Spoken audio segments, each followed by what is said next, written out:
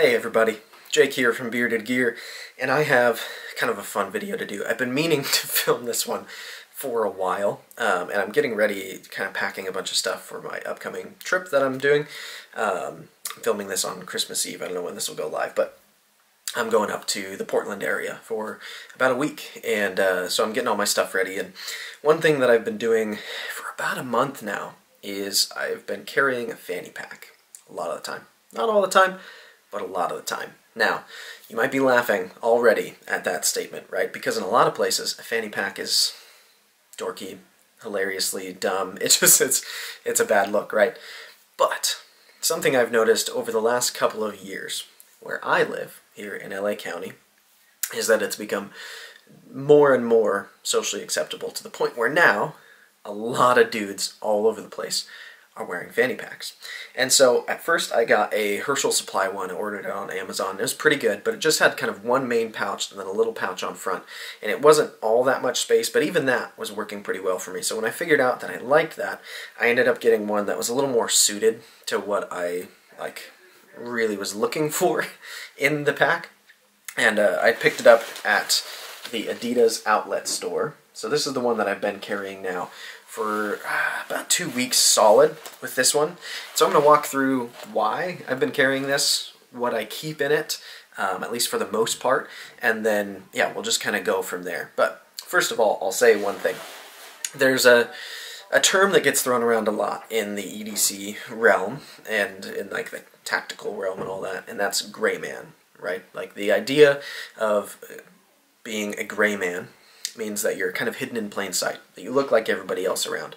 If you're wearing a shirt that says Glock Perfection on it, and you're wearing a hat that, I don't know, says Sig Sauer, and you're wearing shoes that are made by Beretta, just kidding, that's not a thing, but if you're wearing all this like tactical gear, then you're probably going to stick out as somebody who is most likely in a crowd to have weapons on them, right?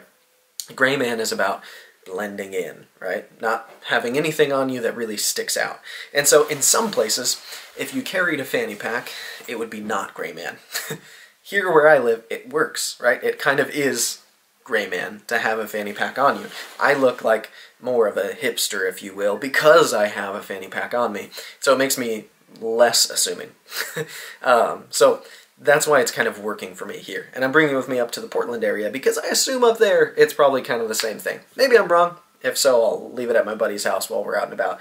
But I've loved being able to carry so much more gear than I typically do and so much more comfortably because pocket real estate is limited, right? If you're not familiar with what I keep in my pockets, I talk about it from now or every now and then, but I'll probably also do an updated just a daily dump every now and then showing what's really on my person in my pockets. But you can always count on my front left pocket is my iPhone. I have an iPhone 11 Pro Max and love it. That's where it goes. It gets its own pocket. Nothing else goes in there. I'm not tossing a knife in there. I'm not tossing anything else in there. I use my phone left-handed, which is great. That works for me. Because then in my right front pocket, it typically is my wallet. I carry, you'll see it in a moment, but a Redeemed Creations Co. front pocket bifold. It goes in my front right pocket, and then next to that, clipped into the corner of my pocket, is my primary folder. My primary folder always goes in that spot. In case I need a knife in a pinch, it needs to be a knife I can trust, that I'm confident in. It has to be at least a certain size and a lot of things, right? Talk about that a lot, actually, on the Knife Junkie podcast episode that I was on, so check that out if you haven't already. Anyways, primary folder goes there with my wallet in that pocket. Back right pocket, I clip on a carabiner my keys to that loop that sits above the pocket, and then if I'm walking around, I tuck the keys into that pocket. So they're clipped onto the loop, and then they're dangled down into my pocket just so they don't jingle so much. But I like using a carabiner for my keys. That's the way I like to carry them. Back left pocket, oftentimes, is my secondary knife. Every now and then, instead of there, it'll go in my coin pocket. If I'm trying to really conceal it sometimes, it'll be in my waistband, but 85% of the time, my secondary is in my back left pocket, just clipped onto the corner. I happen to be pretty good with my left hand. I write and shoot, use my phone, I eat with my left hand, so I pass my knives to my left hand a lot of the time anyways, even though typically I use folding knives in my right hand. Anyways, that's the way my pockets are set up. So you can imagine if I add a light, where does it go? I have to find a spot in there where it fits well. So then maybe my secondary goes to my coin pocket and my light goes where my secondary otherwise would go. But what if then I also want to have a pen on me? Then I got to figure out where to put my pen. And then if I also want to have chapstick, like whatever it is, any extra thing that I put on me, I've already kind of maxed out my pockets and I've got my normal stuff that goes in those spaces. So with this, I have so much more space. So I'm just going to kind of walk through what I've got in here. My AirPods are set out, but I'll show you where theirs go. Just because I was using them right before filming this. Anyways, I'm going to show you what's in it right now, because I just grabbed it. I didn't like prep it and throw a bunch of extra stuff in here. This is what's been in it for the last week or so, with maybe one or two things getting thrown in or taken out. And that's kind of been good for me. It's worked out well. So in here, we'll start with this little front pouch, if you will. So it's got these two pouches up here, a main compartment, and then on the back there's a back like kind of padded compartment as well. And in the main compartment there's even a little sleeve in there. So in this little front pouch I keep my AirPods typically, although they were just on my desk because I was using them, and a Refine EP1 pen.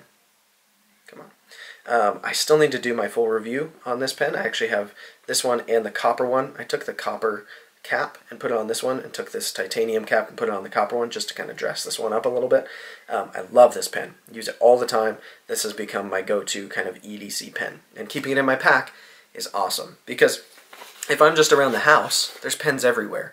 But if I'm out and about running errands, especially right now in the COVID era, I don't want to use public pens all the time. I love the idea of having my own pen. The copper one makes it in here every now and then as well, just because that one's antimicrobial. That's an extra good thing. Not that I'm a huge germaphobe, but it's good to be conscious. So keep that pen in there along with my AirPods. My AirPods see a ton of use. These are one of my most used EDC items, if you will. These aren't the pros. These are just the normal ones, which on sale lately you can get for like 130 bucks or something. Love those. They work great for me. So that's that pouch. Now this next pouch right here, right now, is a little on the light side, because at the moment there's only one thing in it, and it's tiny. This pouch I've also, sometimes I throw like just whatever into. Chapstick, because it's winter. I've been using chapstick more lately. That'll go in there, or I don't know, whatever I need. There's more space in there. But right now, it's just my Vero pry bar. This is the Fulcrum Mini, and it's got these bits on it. I've been keeping the T6 and the T8 in it, and it's got the driver. So if one of my knives gets a loose body screw or a pivot screw or clip screw, anything like that, I can, in the field, adjust it, and it's a pry bar. So nice and handy. Will work as a flathead if I need it to.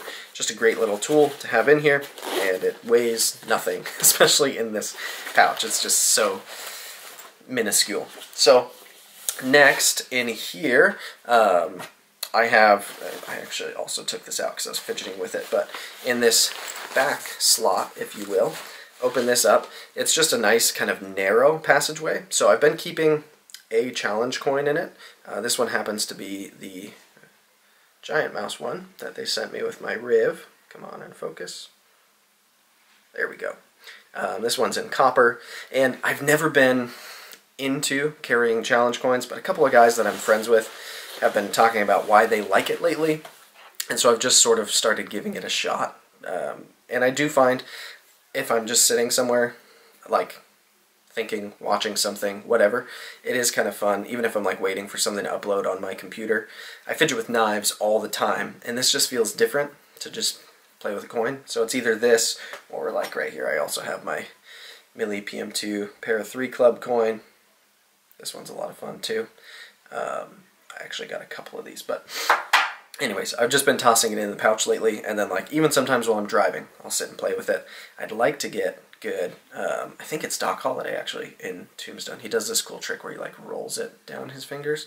Anyways, let's see if I can learn how to do that. But there's no real utility to this other than I've been trying coins out to see if I am missing something, because a lot of people, like pack or otherwise, just carry coins all the time.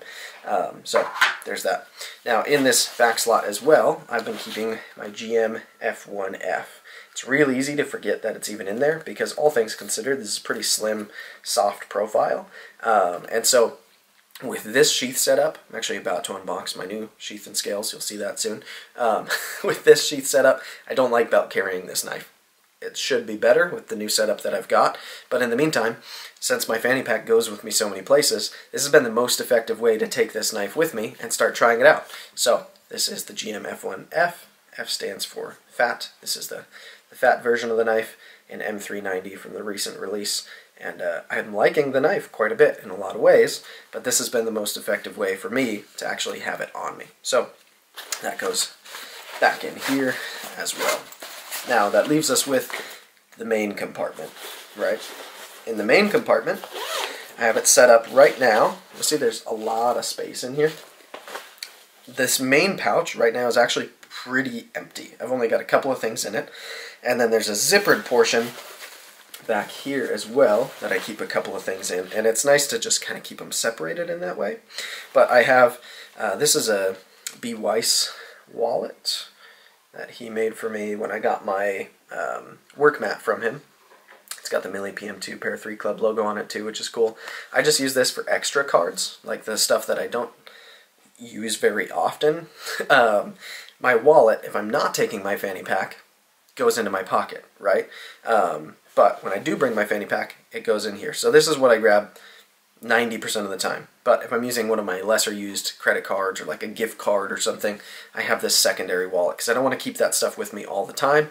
But if I'm going somewhere specific, then I can just grab this in addition to my main wallet. This is my main wallet.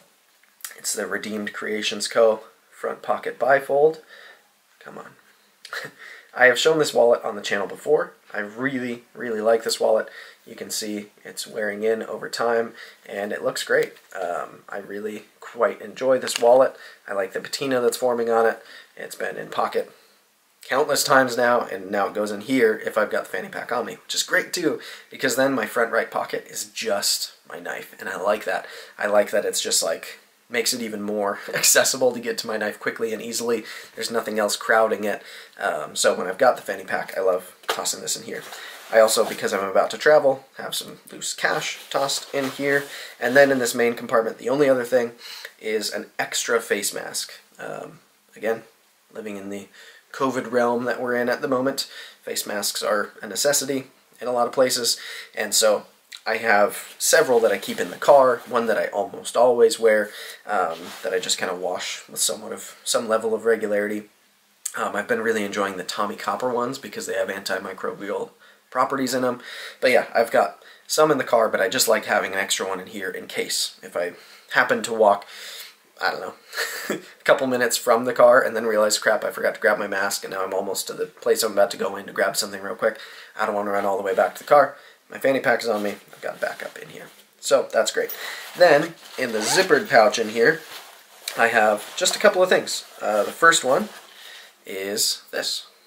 This is an Olight i5T EOS. This is one of the ones that runs on AA's, and I quite like this flashlight. It's a really good little light, and super lightweight, very easy to carry. Even if this is in my pocket, it's one of my favorite to carry. Being in here, it just really disappears. I have also carried like my M2R Warrior Pro in here, much bigger Olight, and that's fine as well. Just kind of depends on what I see happening, but for the last few days it's been this one in there because I took that one out to charge and then I never switched back. I like both lights, so that's good. Then the only other thing that's in here is my Hank from Renegade EDC. So this is my Mandalorian Hank.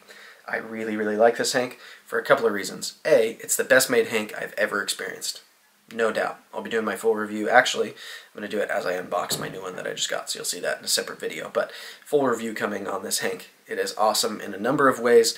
I don't find, even though I've found that it doesn't bother me to carry Hanks, I forget to put them in my pocket a lot. Because it's easy for me to chuck it like back right pocket where I just tuck my keys in sometimes. And I forget that a Hank is there. It just feels like more pocket fabric, right? But I'm not good at remembering to grab them every day. They're just still not like habitual for me. But having it in here, just keeping it in here full time, then anytime I need a Hank, it's only as far as my fanny pack is, which is really nice. And this being my favorite Hank, it just makes sense to keep in there. I think it looks cool, it's made great, and This side being microfiber, I clean my phone with it, I clean my camera lens with it, I clean my sunglasses with it, I clean anything screen or glass that I need to clean with it, which is really nice. I've actually also washed this hank already because I used it. We went to a drive-in movie and the inside of our windshield was really like smudgy, and so I used this to wipe down the whole inside of the windshield, and then this was kind of dirty from that. Machine washed it. It was perfect afterwards. I mean, it's just still every bit as nice as it was right out of the package, folded up into a nice square again. These hanks are amazing. So this hank lives in here, and it's kind of my go-to hank these days. So that's everything that's in here. I've got my wallets, an extra mask, I've got a hank, I've got a light, I've got a pry tool, I've got my AirPods, I have a pen, I have an extra small fixed blade, in addition to the knives that are on my body. I throw a coin in there a lot of the time, I can throw chapstick, and not saying I do this, but the size of this pack, the proportions of it, the way that these are set up, I could very easily throw a full-size pistol in here if I decided to do so. So as a way to conceal off-body, that's also an option. Just a really cool setup for me. Now, like I began the video by saying, if you're already determined to just think these are tacky and hilarious that any man would decide to carry one, so be it. I get it. I've made fun of fanny packs plenty in my life. But I think I've illustrated pretty well. I can keep a lot of gear that's pretty valuable to me and useful to me so much more comfortably than loading up my pockets. I'm not like a cargo pants kind of guy. I wear pretty normal dude pants, right? And so the idea of being able to have all of this extra kind of capacity and then just throw this on, I usually carry it kind of cross-body. This is the way most people do it. Everything is right here while I'm out and about. And here where I live, I don't look like a weirdo to the average person. This is a pretty normal dude fanny pack to have slung across my chest, and it gets all this gear everywhere that I go so much easier. So I guess that'll be that. That is how it's going with me using a fanny pack. And a lot of this gear is revolvable, like the fixed blade in the back of it. I could just as easily and have thrown in my Steingraber Shark, or my Jacob Ginsberg Fat Boy, or my Bradford Guardian 3, or, I mean, I could put a ton of different things in there. I could also add a lot more stuff to this and still be comfortable. I have a lot of space in here that isn't being used up at the moment, but I have a lot of gear that wouldn't make it on my body otherwise. So, I like it. It's working for me, and no shame. I'm carrying a fanny pack. I'm sharing about it on YouTube to thousands of people. Anyways, so hopefully you found this in some way intriguing or interesting. If you've been considering trying out a fanny pack and you won't look like a total weirdo wherever it is you reside, then go for it. I think it's, like I said, gray man is different everywhere you go, right? If I was in rural Texas and I was wearing this blue t-shirt and a fanny pack across my chest, I would not be pulling off gray man, right? I would stick out. Here in LA, I don't stick out at all. This makes me look more normal. It's an interesting thing. So, anyway, there you have it. Appreciate it so much, guys. Thank you for watching, as always, and hope you guys have an awesome rest of your day. See you later.